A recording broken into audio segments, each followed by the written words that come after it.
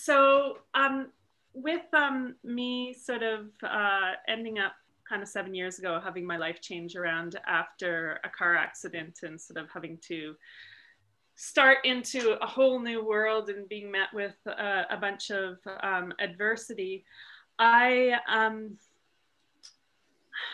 I think when you're sort of dealing with adversity, one of the things that comes out of it is, or can come out of it, is sort of a clarity and a resolve to start and do some of the projects that you're really passionate about. And so one of the projects for me with that was a project that I'd started with Kevin Ribble and Laurie Yearwood. And it's all about, this is sort of the digital magazine side of it, which is all about sort of exploring different forms of contemporary storytelling. And we'd sort of set this up as a BCIT project back in about 2013, I believe. And we kept talking and talking about building, an educational portal with it to sort of teach some of the stuff that doesn't sort of fit in with what we teach at BCIT.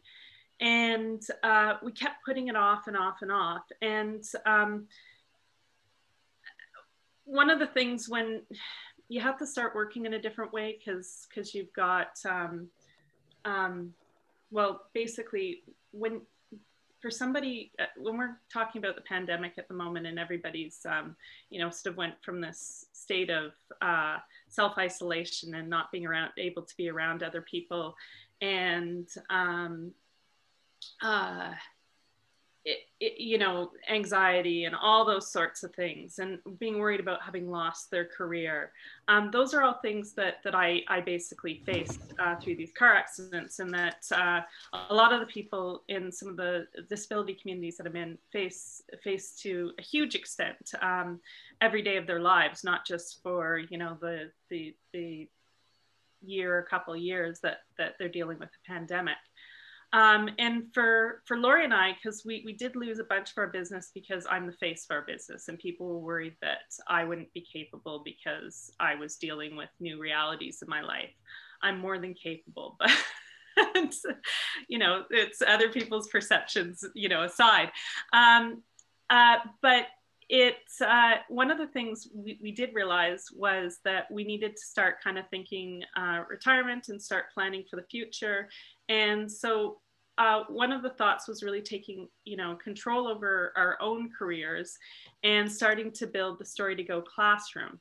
Now, this was where we were at back in February. Because we wanted to have open as a part of this, one of my big hurdles was finding a platform that we could build it on that would be sustainable unto itself. And I had several renditions in years previously of this site. I was stubbornly trying to build with WordPress because to make it sustainable. And so this version right now is, I managed to find a plugin for a learning management system here. So this is run on LearnDash right now. And I've got sort of, for anybody who's techie and geeky, I've got the Studio Press theme on here with it, but I'll play the video because this sort of shares the vision on where we are going. Hello and welcome to StoryToGo. I'm Erica Hargreave, one of your hosts here. StoryToGo is a community that's designed to explore contemporary storytelling in its many different forms through traditional media in addition to newer forms of media in the digital arts. This is a concept that Laurie Yearwood, Kevin Ribble, and myself first conceived of back in 2013 as a part of some work we were doing through BCIT's Broadcast and Media Communications Part-Time Studies program. Here we're going to be joined by a number of our storytelling colleagues from TV to radio to books, newspaper, magazines, blogs, podcasting, web series, gaming, experiential media, and more as we explore storytelling today. We do hope you'll join us.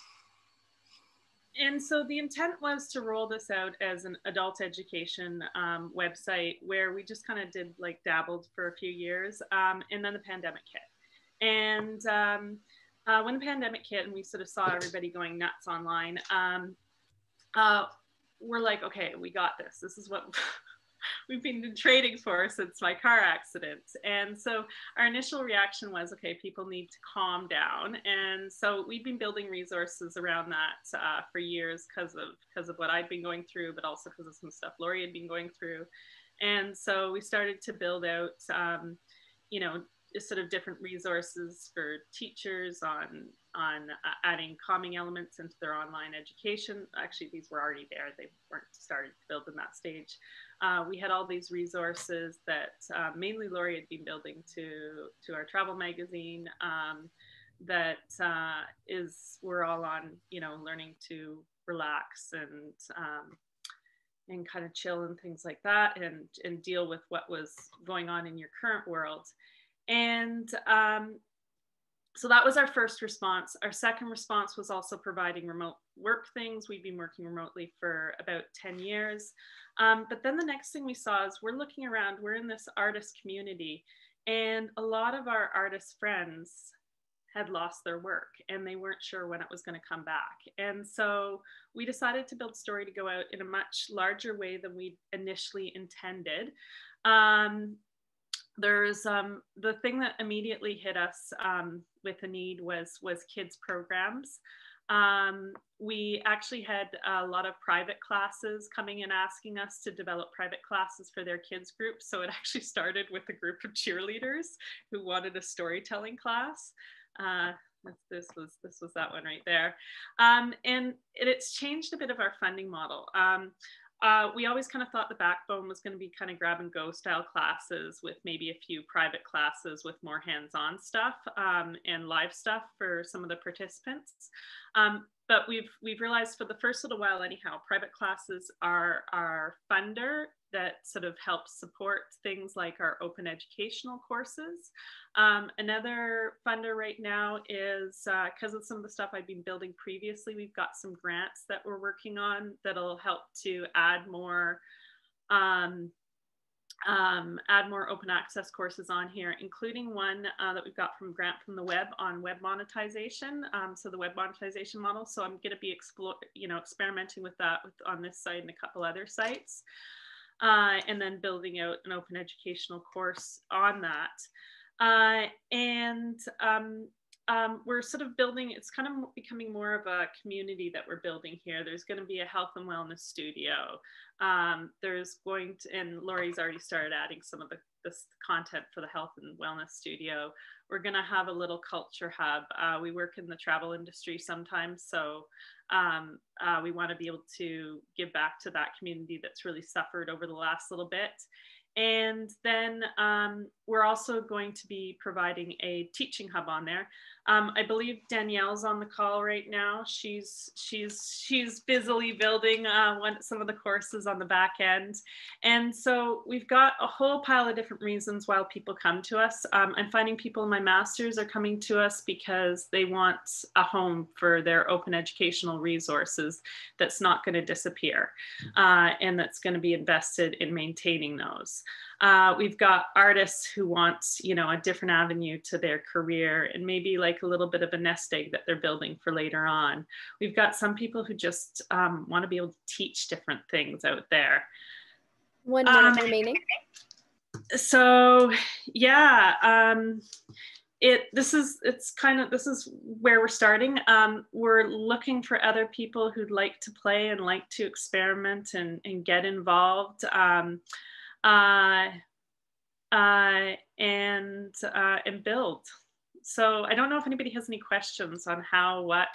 I'm still in the, while it looks decent at the moment, there's still lots I need to kind of manipulate and fix on the back end.